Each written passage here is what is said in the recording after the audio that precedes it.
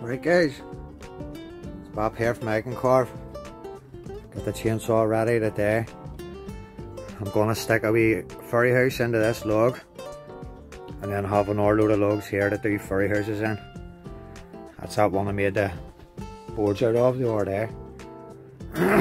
So I've been asked to do a few furry houses for the local primary school. I'm gonna whack a furry house out into this one. See how it go. Well, there we go guys.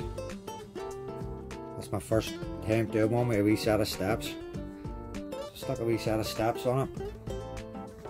Give it a chimney. You can paint a wee red door if you want, like, or paint a wee window in it. That's how it's looking there now.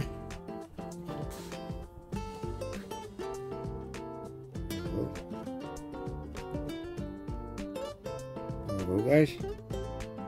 It's a wee furry house done. I'm gonna gift that there one off till White House Primary School. Right Viv, this one's for you. And I'm gonna whack out another 3 of these. See how it goes. I really had enjoyed doing that. Had fun with that one. There we go. Okay guys, on to the next one.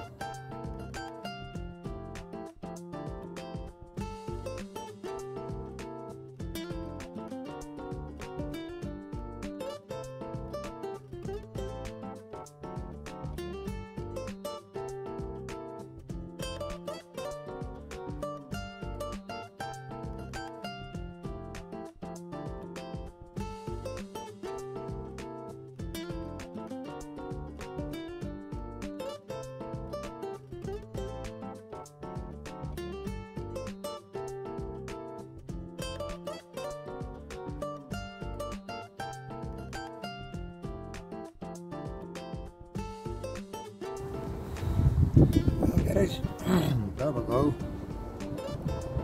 That is the little furry house complete. That's how it's looking. Really pleased with that. I'm going to send this one off down to the wee kids down White House Primary School. So there we go guys. That's my wee furry house all complete. I'm going to go now and do another couple of these. I was really pleased with that. Give my wee turn around. That's how it's looking the side. That's how it's looking round the back. That's how it's looking there. And there we go. That is the wee house. So all good guys. This nice wee furry house done there. Send that off to the wee kids down the school. And there we go guys. Everybody happy carving. On to the next one. Yep. Keep her going.